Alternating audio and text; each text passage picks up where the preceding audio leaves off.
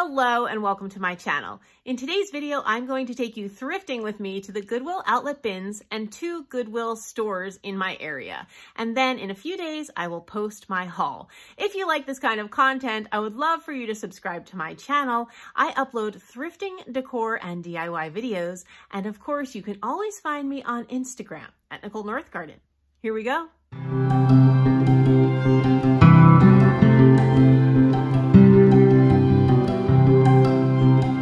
Hello, I am here at the bins. I'm gonna hit the bins and then I'm gonna go to a regular Goodwill store. I set the morning aside for some thrifting. It's cold in Minnesota, so thrifting is a good way to stay warm. Anyway, I'll do a little shop along and then on Tuesday, you'll see my haul for this shop along. I think that's the way I'm gonna try to work it in this early part of the new year. So, I hope we find some good stuff. Let's go see. I recently made a list of all the things I'm hunting for specifically in 2020 at the bins and at thrift stores and at yard sales. But when I go to the bins, I try to keep an open mind because you just never know what you're going to find. Some of the specific things I'm looking for this year are ironstone, brown glass bottles, vintage Christmas, always vintage Christmas. I'd love to add more to my recently acquired thermos collection. And then I'm always looking for things that I may not want to hold on to, but that I might want to list for sale in my Etsy shop to pass along to someone else. One thing I noticed at the bins on this particular day was that it seemed like someone's maybe antique booth or vintage shop had gone out of business and they had donated a lot of their items, because you'll see a lot of items with a pink Minnesota tag. These are really pretty. They're Franciscan. They're green, like a dark green background with a lighter green flower. They didn't go with what I'm doing in my house. I thought about picking them up for my Etsy shop, but they were really heavy, and I've been trying to stay away from items that are just too heavy because people don't want to pay the money to ship things.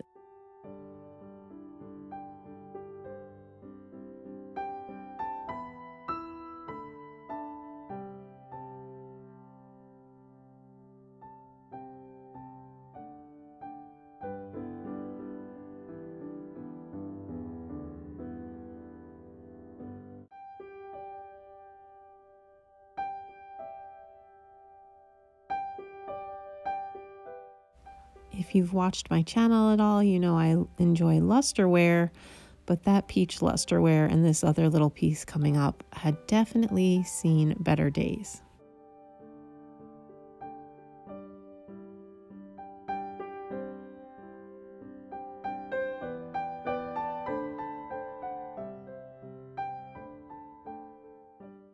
This little snowman caught my eye because he definitely had a vintage vibe to him.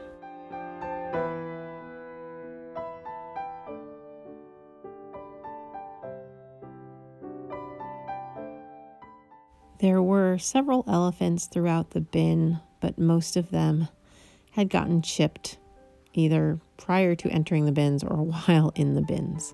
And I wouldn't be keeping them for myself. I was looking at them to sell, but I don't ever pick anything up to sell that has any sort of chips or cracks.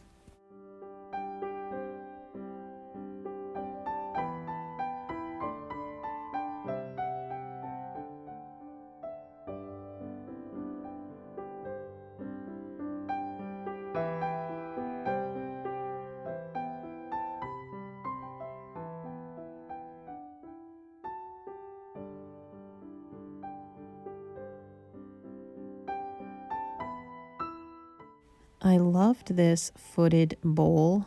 I think it's opalescent glass, although I'm not entirely sure. It did have a really big chip and it was a very sharp chip, so I left it behind, but I thought it was really pretty. And you can see that pink sticker. It was again from that vintage shop or booth, antique booth.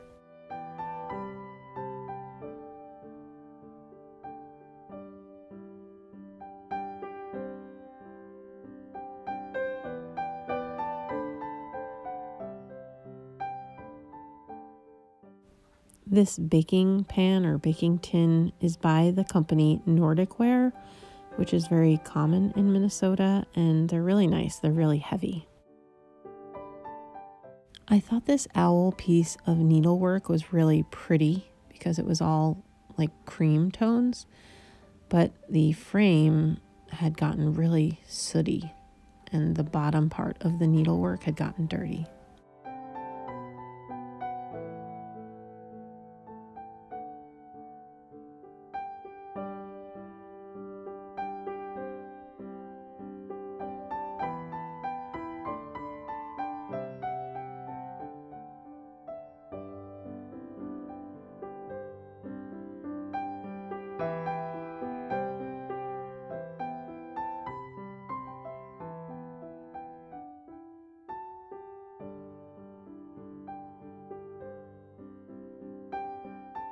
A friend from Instagram actually showed me some really neat DIYs to do with old Christmas tree stands.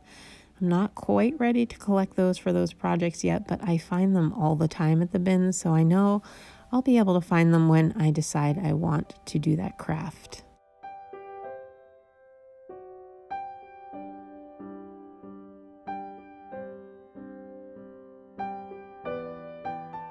I thought this was a cute little chicken wire basket that might make a nice farmhouse DIY.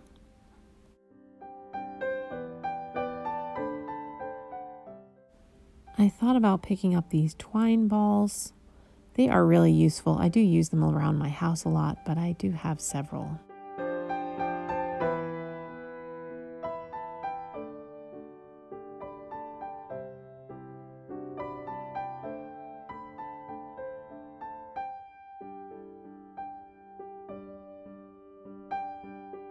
These were really neat ornaments. I know I had something like this as a kid.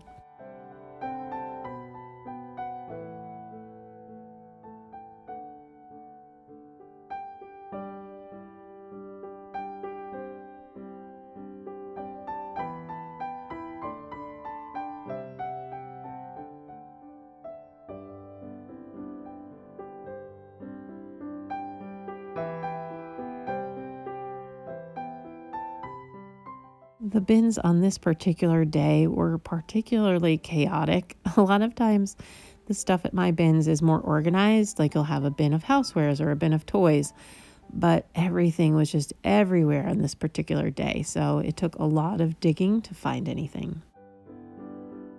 I really liked this ceramic Christmas village, but because the wires were separate, I think they would have charged me by weight for it, and it was really heavy.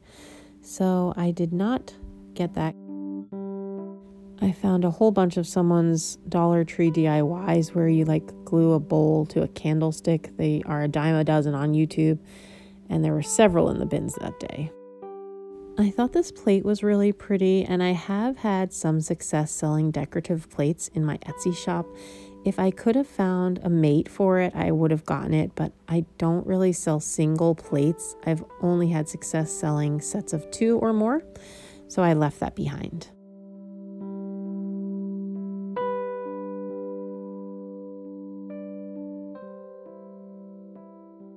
I spotted this piece of ironstone, but I actually used the ironstone plates that we have, and it had a big chip in it, so I left that behind.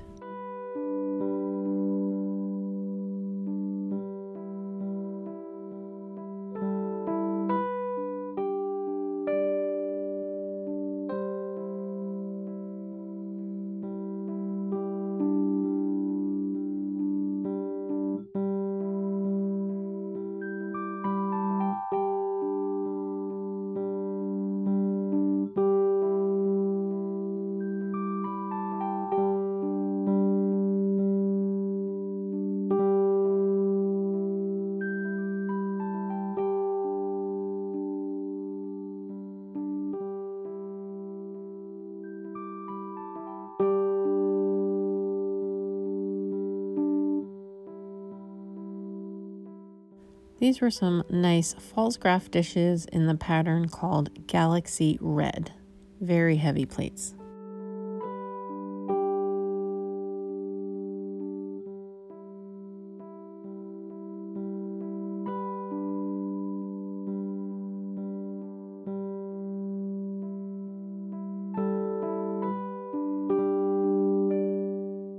Anytime I find cookie cutters in the bins, I always check to see what treasures there might be.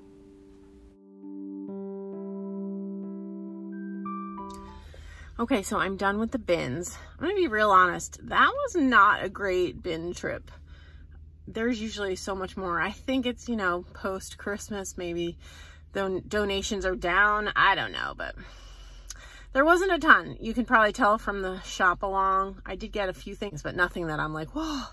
I did find one piece of milk glass that I have been searching for, I think, if it's the right size. So that was a good find, but other than that, got a few things, nothing major. So let's hope we have some better luck at Goodwill. It is a sale day, and on their sale days, our Goodwill prices are so bad that I really only go for the sale tickets. So unless you go early in the morning on the sale day, you don't really find anything. So we'll see if there's anything there. I'm getting there just around opening, so I will let you know. I also forgot to tell you, I do have a 50% off of a regularly priced item. So that's my fallback plan. If I find something amazing that isn't the right color, I can always use that because I made a big drop off the other day. So we'll see.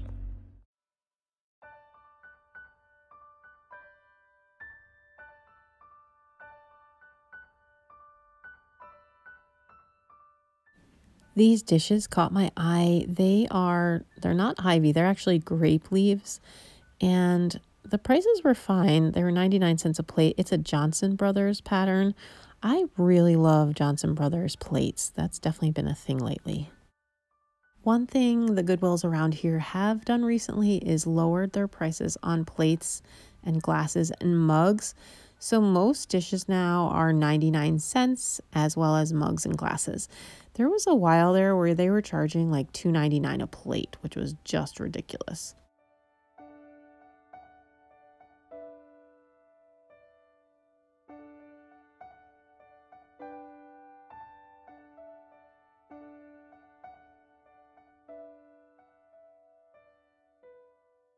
I found several pieces of Silvercrest throughout the store, not just in the dish area. So someone had clearly donated their collection, which is always a little sad.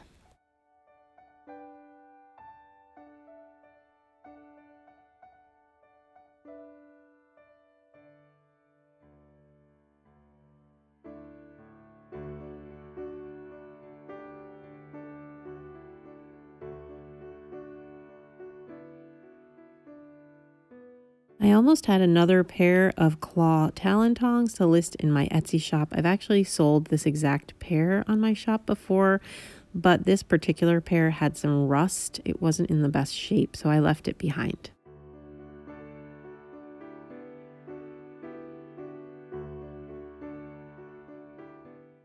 I thought this mug was really pretty. It didn't have a mark, or if it did, it was covered, but I just thought that was a really pretty pattern.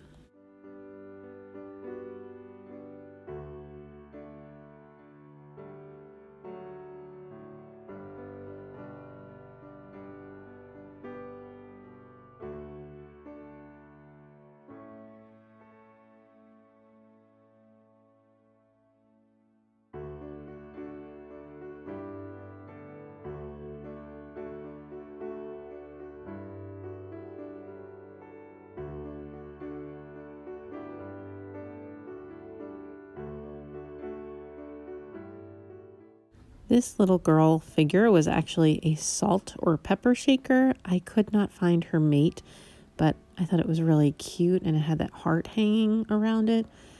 Might have made a nice Valentine decoration, but I really wanted the match. I have sold these cherished teddies before. They're for birthday months. I'm not sure which month this one was for because it was covered up by the sticker. But I thought about picking that up, and I loved these little figures for a Christmas village.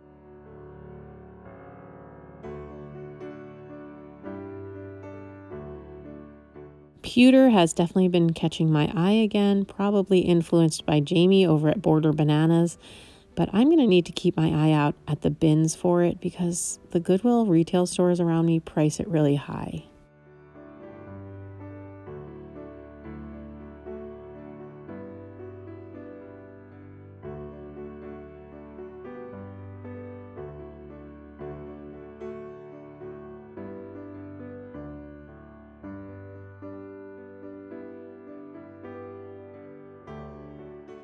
Sorry for my finger in the shot here, but I really liked these green jars. I think they're from Target or Walmart.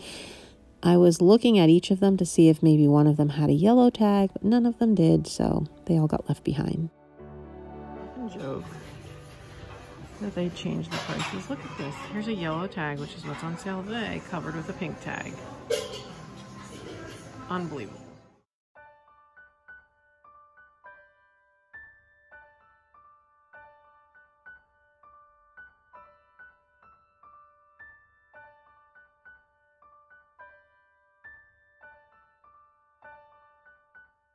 As I was waiting in line, I spotted another shelf of items with these blue dishes on them. I thought they were just gorgeous. And then I also found these pink glasses, which were really heavy and really pretty and only 99 cents a piece.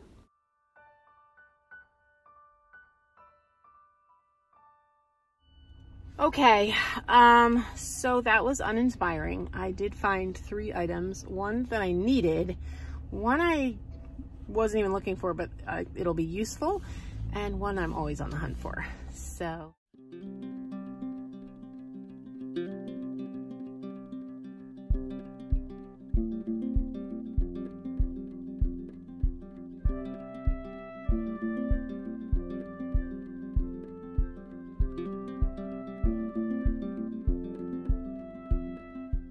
I saw this cutie little bunny candle peeking out at me from behind that box.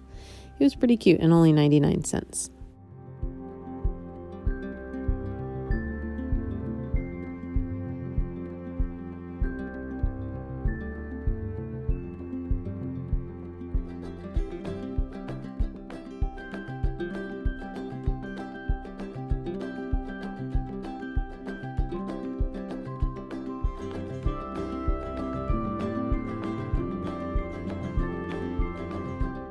I love this white milk glass swung glass vase. I actually have one just like it at home, but you know, they're all a little bit different.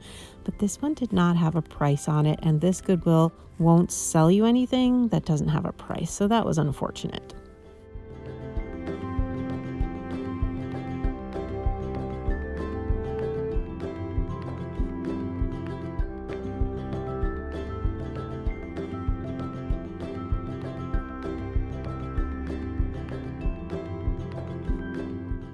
Hey, look, another nut bowl, just like the one I recently bought, which we used all Christmas season, but mine was in much better shape.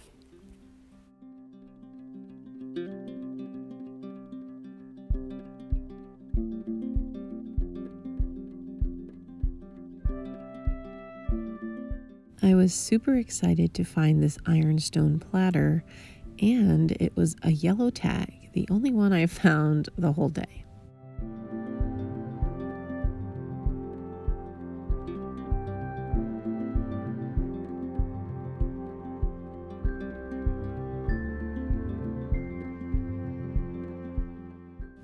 I thought this yellow and white sugar bowl and teapot were just adorable, but the lid was missing from the teapot.